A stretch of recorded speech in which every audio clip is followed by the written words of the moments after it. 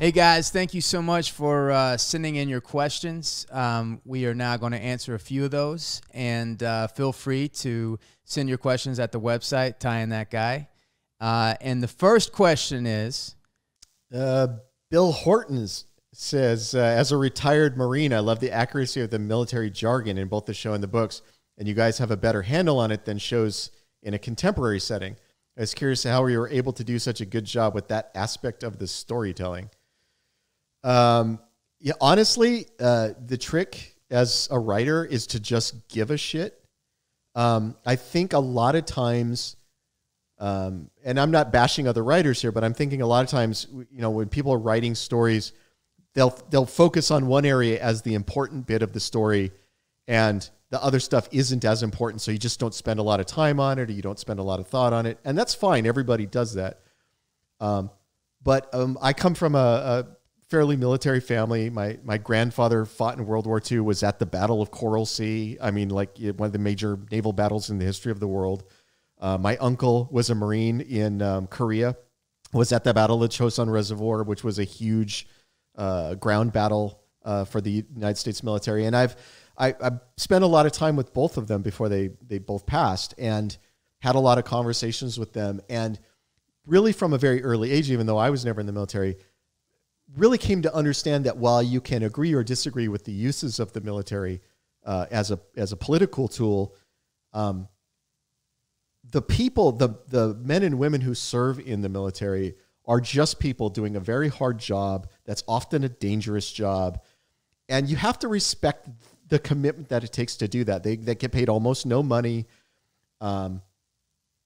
So, I mean, I very early on learned a respect for the people who serve.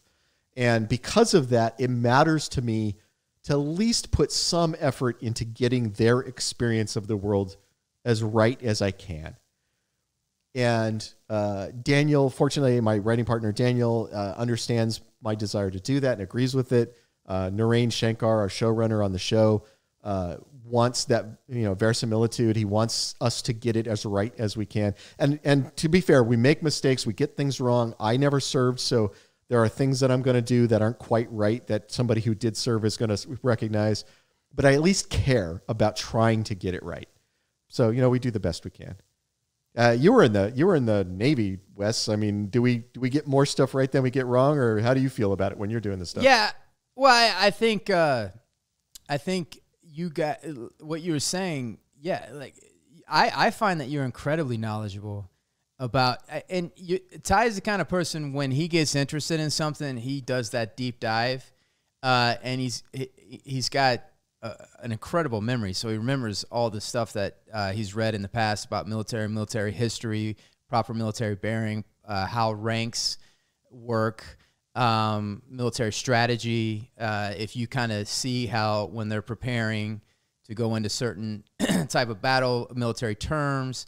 So yeah, I mean, you know, Ty cares, the writers and everybody involved cares a lot about that. And so that's obviously a priority to them, and I think they've done a great job with it. Paul Graham asks, Wes has talked about actors having presence for days, or about Thomas Jane really being honest in his acting and really throwing himself into a role. What hurdles did Wes have to cross? To be able to be that honest as an actor? What were those learning lessons early on that helped him overcome vanity? Have you overcome vanity? Well, here's how this works, right? I think I'm more joking than not, but there is a little bit of truth, and I'm not, you know, there's some actors that do these that will do roles, and it's like, you know, it's like they wallow in shit and gain weight, and and they do all these things, and you're like, oh, what a brave performance, and they're so free of vanity. And sometimes that's true, but sometimes it's like, well, no, their vanity as an actor outweighs their vanity as in their physical beauty, whatever. So there's still vanity at play there, but I'm just kidding when I say that. So there was a I remember when one of the early days when I was studying acting, and I was in a class, and in the class, the lady that we were working with, and it was Uta Hagen. It was somebody that worked with Uta Hagen, and they were taking her technique and everything to LA. And in the class, what the purpose was is to be on stage. You bring all your personal, like, let's say that you're in the stage in your room and you're getting ready to go out the next day, right? You're getting up in the morning and you're getting ready to go out. So you bring all this, the set is your room, and you bring as much personal stuff as you can to the set. And you're on a stage in front of the whole class. And so you get up, you get ready to go out to the next and do your thing for the next day. And the purpose of this exercise is because we, observe ourselves every morning when we get up. We know our routines. We know we do everything like that. And what you learn is how having a whole theater full of people watching you changes your behavior. And you can't help but try to manage their perception of you. You try to show something, a side of yourself that isn't necessarily authentic or it isn't necessarily true, but you want them to like you. You want them to think of you a certain way. You want them to all these things that are tied up in it. But when you watch that, the more they try to perform, the more they try to get you pulled into what they're doing, the less interesting they are. Yeah. And it's because they're now deviating from authenticity and honesty. And so when a person, if you put a hidden camera in a room and you watch somebody get up and get ready, the reality is it's interesting. Their behavior is interesting. It's honest. It's authentic. There, the weird things that we do when you don't think anybody's looking, like the little rituals that you have. And the point of the lesson is that now you have to take that level of privacy and intimacy and authenticity and honesty, and you sew that into the imagined circumstances of whatever the play is. And then you strap on the point of view of the character and what the character wants within this. And unless you achieve that level of honesty that you feel when you're by yourself, if you can't bring that private feeling of honesty that when you're having a conversation with an intimate partner or one of your best friends, and then all of a sudden you're on a camera and there's, a whole crew around and there's going to be millions of people that watch it, you got to bring that same level of authenticity or honesty. And over time you start to have a meter. You start to have something inside, and you might do things that you think is clever, but it's not honest, that is not in line with what the scene's intentions are, how the writers are using you to tell the story. And you're distracting from the story. You're distracted because you're trying to do things to get attention to yourself, that all of a sudden your bullshit meter goes off, and it gets to a point where you can't sleep at night, and you're like, that you didn't bring that level of honesty and to there. And so telling the truth, people, one of the biggest misconceptions is that when people are like, oh, you're an actor, that means you're a good liar. And they don't really understand what acting is, because acting is ultimately just telling the truth. And it's being able to convince yourself in imagined circumstances that is now, you have to convince yourself, whether you want to use your imagination or you want to use your personal memories, but convince yourself to the point where those circumstances are real to you in that moment. And you're trying to achieve what your character's trying to achieve. And if you can catch glimpses, you're not psychotic. You know that you're, playing make-believe and you're doing a character.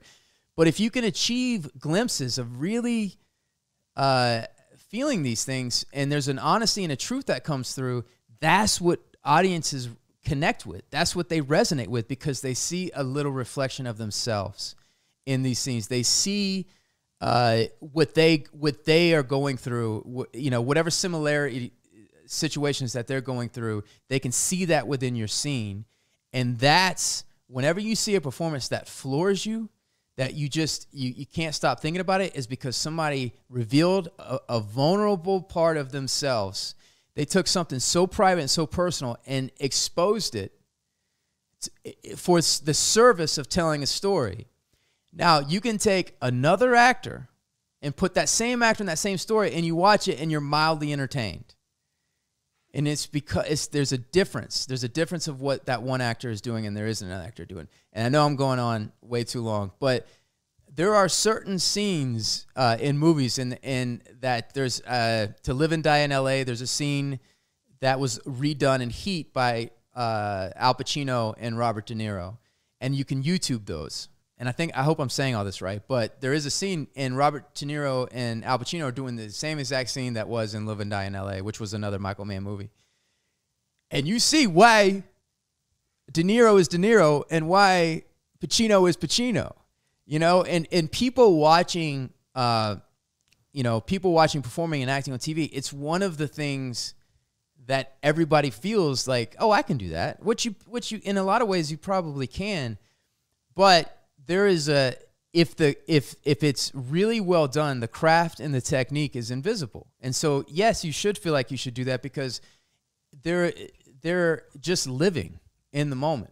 2 hours later. So that was a very long, complicated answer to, I hope that answers your question. It was a very long, complicated answer, but I will say as a producer, as somebody who watches a lot of footage, Narain said something early on which has really resonated with me, which is that the camera is a dispassionate observer, so it sees all of the bullshit. The camera's not sucked in. The camera's not going along with what you're doing. The camera sees everything totally dispassionately. And so when you're watching something that was captured on camera, if there's bullshit in it, all of the bullshit is right there. It's totally on display. And there's a feeling that you get, there's a satisfying feeling you can get when you're like, sometimes when it's over with, you know that feeling when you have a conversation with somebody you don't really know that well and then you leave and you're like, you feel a little bit like, God, I said too much. I revealed too much, or I told that story I told was way too personal. I shouldn't have told that story. There's a little bit of like being exposed. That's how you should feel sometimes after a really good scene. It's like, I really, I let all my vulnerabilities show out. And if you don't have that feeling, if you're in a scene with somebody and you realize they're not listening to me, they're not, it's like this kind of, which is fine because in life we have conversations with people that don't listen all the time. I'm not listening to you right now. Those moments. And that's my cue to move on to the next question. No, I agree with everything you just said. And as a producer, as somebody who writes and produces television, when I'm watching actors, that's what I'm looking for. Yeah, if somebody's not giving me that, they're not good. Ty, do you want to talk about how you might go do an acting class? Well, I mean, it was something I was going to do before, the plague years hit, and now I don't go anywhere. But yeah, it's something I'm interested in as a writer, to take an acting class. I have zero interest in being an actor. I like being the boss of the actors. I don't want somebody like me telling me what to do. But I would like a better understanding of the craft that actors use and the tool sets that they use. I think it'd make me a better writer, for sure.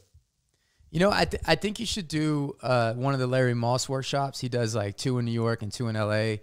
And I really enjoy it because I like the time, it's very focused, it's time oriented, but there's a lot of writers and directors in his class that really want to understand the technique and the craft better. And I think Larry Moss is really articulate and a really, obviously he's a legendary teacher. Yeah. But I learned a lot from him. All right, so that was the 47-hour answer to your question. I hope that it's going to cut. It's going to cut together great. So Matt Foutz, by the way, great football name. Sound like a quarterback, Matt Foutz. Was Orson Scott Card's being an inspiration for Amos? Matt Foutz has got an arm on him. He's got a cannon for an arm. Yeah, he's got a cannon. Matt Foutz can throw for 100 yards. He's got accuracy problems sometimes, but yeah, he's got a cannon. Was Orson Scott Card's being an inspiration for Amos? He was not. I mean, I read Ender's Game. I still love Ender's Game. I haven't read a lot of the other stuff, the sequel books where Bean is more of a, I guess he's more of a central character in some of the later books. I haven't read those. But no, Bean and Amos are nothing alike in my head.